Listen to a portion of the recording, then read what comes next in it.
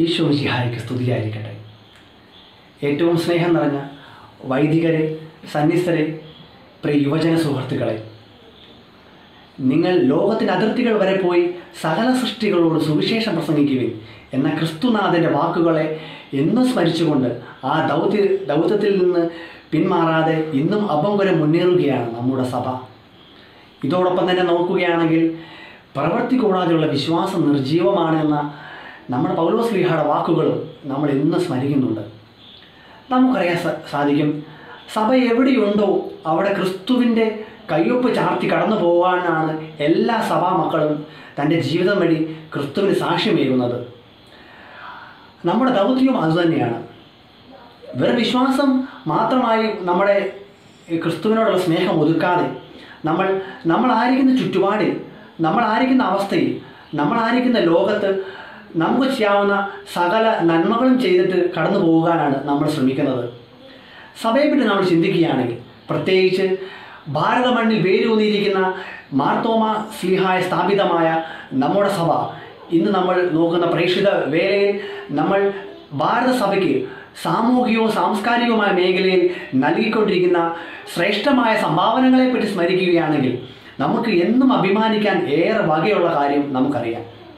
ഭാരതത്തിൽ നമ്മൾ നോക്കുകയാണെങ്കിൽ ക്രിസ്ത്യൻ സമുദായം ഒരു മൈനോറിറ്റി കമ്മ്യൂണിറ്റിയാണ്, ഒരു ന്യൂനപക്ഷമായാണ്. നമുക്കറിയാം 2.3% ജനസംഖ്യ നമുക്ക് കാണാൻ സാധിക്കും 2014 സെൻസസ് പ്രകാരം.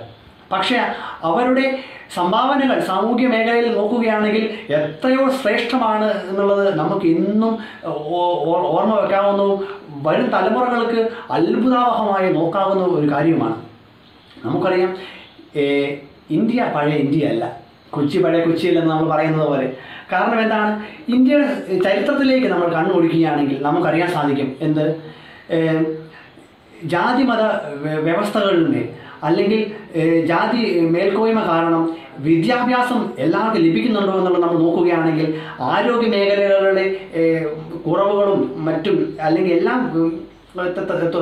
തുറയിൽപ്പെട്ട ആൾക്കാർക്ക് ഇത് ലഭിക്കുന്നുണ്ടോ എന്നുള്ള കാര്യം നമ്മൾ നോക്കുകയാണെങ്കിൽ, വർണ്ണ ലിംഗ വിവേചനം നമ്മൾ നോക്കുകയാണെങ്കിൽ സ്ത്രീകൾക്കുള്ള അവസ്ഥകളും അല്ലെങ്കിൽ കുട്ടികളുടെയും വൃദ്ധരും അനാഥരും ആയിട്ടുള്ള ആൾക്കാരുടെ ചുറ്റുപാട് നമ്മൾ നോക്കുകയാണെങ്കിൽ അന്ന് നിലനിന്ന ചൂഷണം നമുക്ക് കാണാൻ സാധിക്കും. അപ്പോഴാണ് സഭയുടെ ഏറ്റവും ശ്രേഷ്ഠമായ സംഭാവന എന്താണെന്ന് നമ്മൾ കാണാൻ സാധിക്കുന്നത്.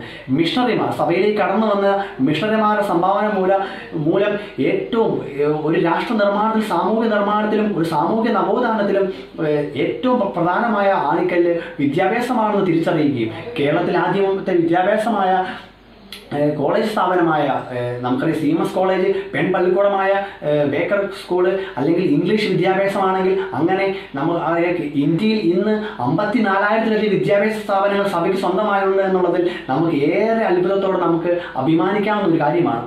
രണ്ടാം നോക്കുമ്പോൾ ആതുര സേവന മേഖലയിൽ നമ്മൾ നോക്കുകയാണെങ്കിൽ നമുക്ക് ഈ കോവിഡ് കാലത്തും അല്ലാതെ നമുക്ക് തികച്ചും ഏറ്റവും മഹത്തരമായ ഒരു സംഭാവന നമുക്ക് സഭയിൽ കാണാൻ സാധിക്കും. പിന്നീട് നോക്കുമ്പോൾ സഭയ്ക്ക് ധാരാളം മിഷൻ കേന്ദ്രങ്ങൾ, മിഷൻ രൂപതകളുമുണ്ട്. അതെല്ലാം മിഷൻ പ്രവർത്തന ഏരിയയിൽ പോയി നിരാലംബന പാർശ്വവൽക്കരിക്കപ്പെട്ട ജനങ്ങളെ ഉന്നമനത്തിലേക്ക് നയിക്കുന്നതിലുള്ള സംഭാവനകൾ, അല്ലെങ്കിൽ സമൂഹത്തിൽ നിലനിന്നിരുന്ന പല ആചാരങ്ങൾ, സതിയോ അല്ലെങ്കിൽ സ്ത്രീകൾക്കെതിരെയുള്ള പല ഇഷ്യൂവോ അല്ലെങ്കിൽ നമ്മൾ നോക്കുകയാണെങ്കിൽ അതെല്ലാം വിദ്യാഭ്യാസം കൊണ്ട്, സാമൂഹിക നവോത്ഥാനം കൊണ്ടെല്ലാം മറികടക്കുന്നതിൽ സഭ എന്നും മാതൃകാപരമായ മുന്നേറ്റമാണ് നയിച്ചുകൊണ്ടിരിക്കുന്നത്.